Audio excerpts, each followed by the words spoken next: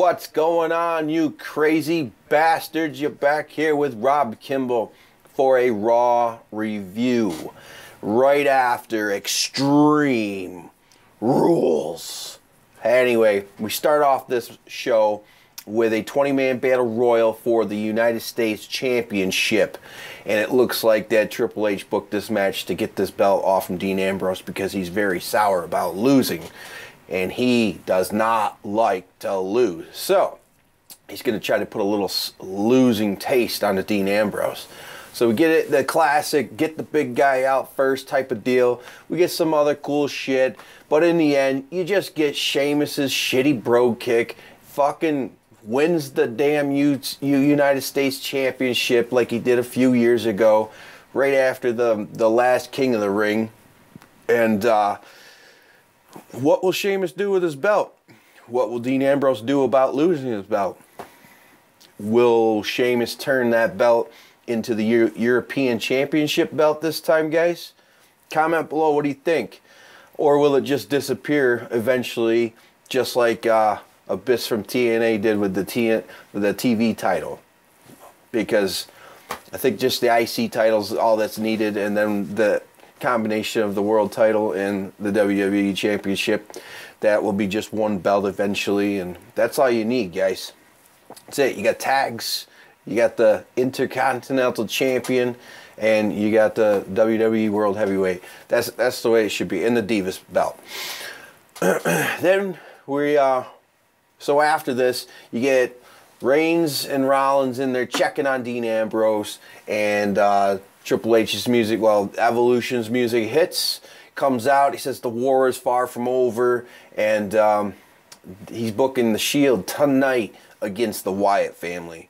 So we move on to Stephanie McMahon telling Daniel Bryan that all he did was anger Kane the Monster, and he's coming after him, and that he should stay in the locker room so he's safe, him and Brie Bella, and wait there until his match. Like, that doesn't seem like a setup. She shuts the door. Kane's mask is hanging there. Whatever. Horrible. Like, those segments were just horrible. I didn't like them. What do you guys think? Did you like the segments with Stephanie McMahon and Daniel Bryan and Brie Bella? And then later on with Kane? Although the one later on we'll get to, holy shit, there was a cool spot, okay? Then we go on to RVD versus Cesaro, and RVD ends up winning because of a DQ. Cesaro keeps beating the shit out of him, kicking him, punching him, and Paul Heyman's just like, hey, hold on, you don't want to get suspended or nothing. So we got this a little mean streak coming from Cesaro, and we have a smart manager telling him what to do. So we're going to move on with Cesaro eventually. He's moving up this ladder. He's doing it. It's fucking awesome. Love Cesaro. And then we got Wyatts are here. Fucking promo from Bray Wyatt. The usual, always awesome promo from Bray Wyatt. Just awesome. Explaining how Sister Abigail told him he was born to be a leader, but he'll be looked down upon as a nobody. And he says that last night at Extreme Rules, he became a somebody. And after beating John Cena's going to stand alone. And he's going to stand with the children. He's going to stand with the poor. He's going to stand with every one of you. And that's awesome. So it seems like the Wyatts are turning face here, almost. And it's a very, very cool storyline, and I love Bray Wyatt. Just great. And fucking Luke Harper's doing really good too. I like that. Really good stuff. It's fun to see little factions every now and then succeed. Then we come back to Cody Rhodes versus Ryback, and you got a little bit of back and forth with the two. Cody Rhodes looking much better during this match. And we get a little mean streak out of Ryback, which we haven't seen in a while. And Ryback ends up winning because Cody Rhodes is up on the top turnbuckle after some of his offense that he was delivering. And he gets distracted with Goldust and Axel outside of the ring. And it gets turned into a shell shock. Samoan drop type deal. Boom, done, 1, 2, 3. So Ryback wins, and I don't know, it seems like it furthers the Cody Rhodes Goldust aggravation between each other. So I think that's where we're going with it. We'll find out. And again, backstage, Daniel Bryan with Brie Bella, and they're in their locker room hiding. Why? Fucking dumb. Lights go out, and Brie's scared shit. Daniel Bryan just says, let's go. They boogie. You see Kane's mask over a light in the room, and then they run into Stephanie McMahon backstage. She says, where are you guys going? I told you to stay put. You need to go back and stay put. So, and anyway, she tells them that she's going to get their car ready for them. And when we get to that segment, let me tell you, I'm going to rip on Stephanie McMahon. She says, I'm going to get your car for you, okay? And so that means they can go to their car and get the fuck out of the arena, right? Okay. Later on, that next segment, we can all pick on Stephanie McMahon, okay? Los Matadores come out to celebrate fucking Cinco de Mayo and the victory for El Torito. And 3.5 MB, they come out, interrupt. It just turns into chaos, horse shit. Who gives a fuck? It's just, I guess these guys are just going to continue feuding all fucking year long. And whatever, if you're going to be on the roster, fine. Just have short matches, please. Then we get Kofi Kingston versus Alexander Rusev and Lana. So, Kofi Kingston, just a few months ago, defeats the then WWE World Heavyweight Champion in a non-title match to job him the fuck out to the new guy that's getting a push. Anyway, the match, Kofi does get some good offense in. He did look pretty good during this match. Rusev needs more ring time, clearly, but he's a brick fucking shit house, and gets the fucking accolade / camel clutch tap out from Kofi Kingston. And earlier, when Lana comes out, she gets a little bit of heat, but talking about Putin, the Russian president there, and Eric Snowden, how, you know, he used to work for the NSA, and he was a whistleblower, so he's over there in Russia right now, and that's his refuge right now, and Putin's keeping him there. So, tries to get a little heat from that, but I think the fans like Lana a lot, so she's not going to need any heat. Then we move on to Daniel Bryan and Brie Bella backstage getting into their car finally. The Chrysler 300 with the dent in the back door. So they got to get in, and Stephanie McMahon comes running up, bangs on the fucking window. Where are you guys going? You have a match. And Bryan, that could be a breach of your contract. You need to go to your match or you'll be stripped of your title. Like, fuck you. You just said, I'll bring you your car, this and that. Stay in the locker room, stay safe. But now come out and have a fucking match. Why'd you even bring a car? Why? Why didn't you just in the locker room say, you got a fucking match tonight and you're going to do it. Otherwise, you'll be stripped from your title. And the acting. Brie Bella's scream was way too much. Way over the top. And so, Bryan says, fuck it. Going to my match. Del Rio versus Daniel Bryan then. And it looks like this entire match, Daniel Bryan's on autopilot. He's playing the part exactly like he should. Brie Bella's on the outside of the ring, constantly looking over his shoulder. They look worried during the match. Although Daniel Bryan just defeated Kane. Why should he be afraid to run and hide? He's the champion. Although this match was pretty decent actually. Del Rio getting in some good offense. He's got some good moves. And the fucking ending was awesome. Daniel Bryan goes to, to do the Hurricanrana, but he turns it into the yes lock. We get the tap from Del Rio. Fuck yeah, awesome. I liked that shit. Although Daniel Bryan was basically on autopilot until the very end there where he focused right in. he was still pulling out some good moves, and he was still playing the role like he should be worried that, you know, Kane was coming around. Awesome. I like it. And Del Rio did really well during this also. So playing off the fans, doing the yes chants for heat. Cool.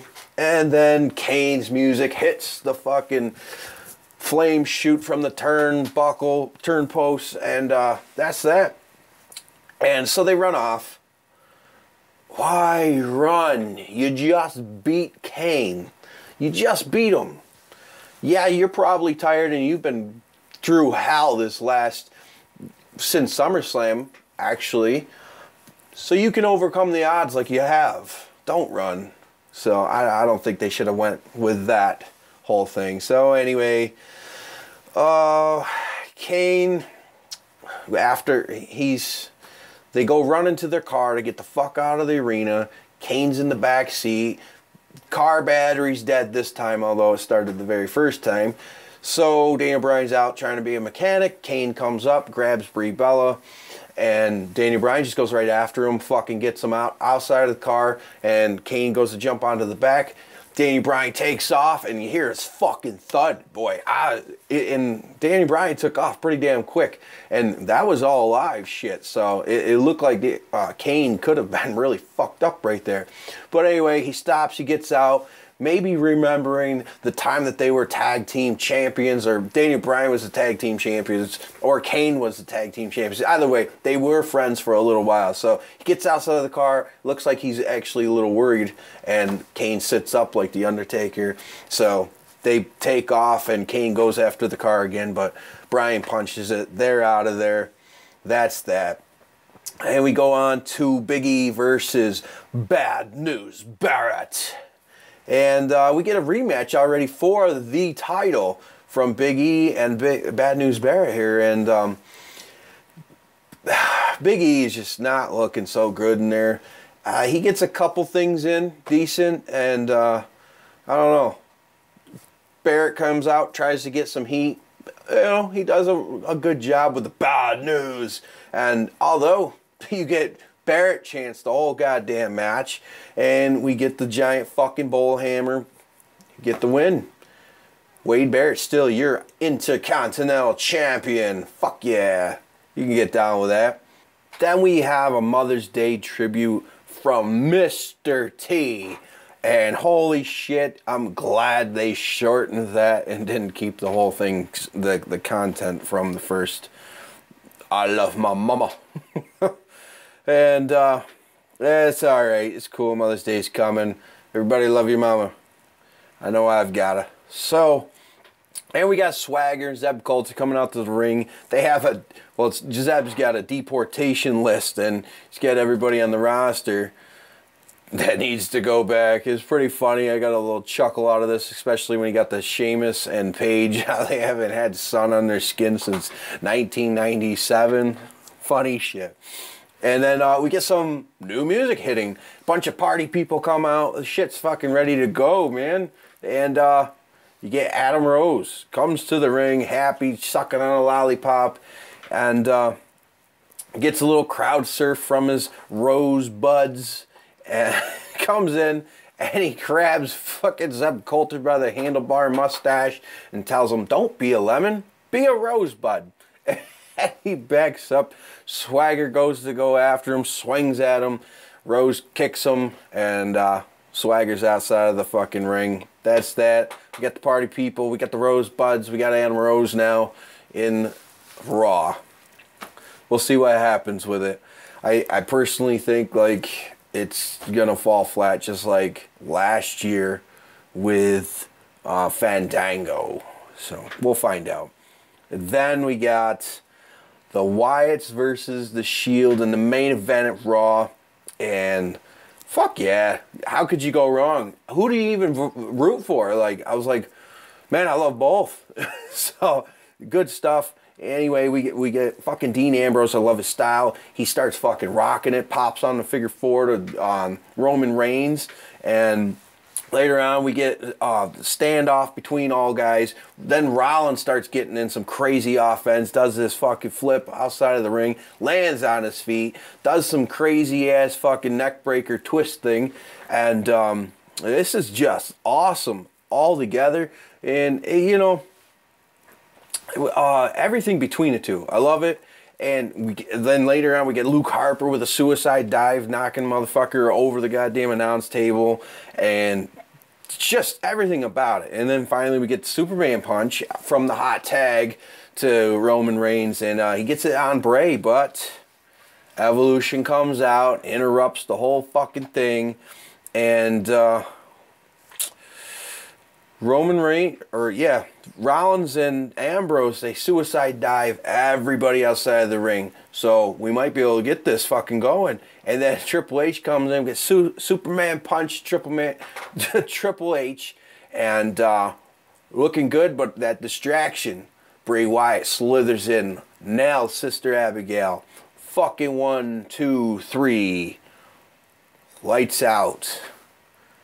And then you get to Evolution running in, jumping the fucking Shield while they're down, get all the finishers in, and eventually Batista, the main man, gets in there for the triple powerbomb on Roman Reigns. They slam it down, they try to look strong. I guess this feud's going to continue, which is A-okay with me. And Roman Reigns fucking bleeding all in his mouth and shit. Everything's looking good. And the Shield looking so good with the Evolution, how they're putting them over. I like that. They're not just fucking squashing them. Decent Raw altogether. Some dumb shit. But that's typical with 3-hour Raw. So 3 hours and 15 minutes usually. So follow me on Twitter at Rob Kimball Brands. And I will catch you next time after TNA Impact Wrestling. Peace.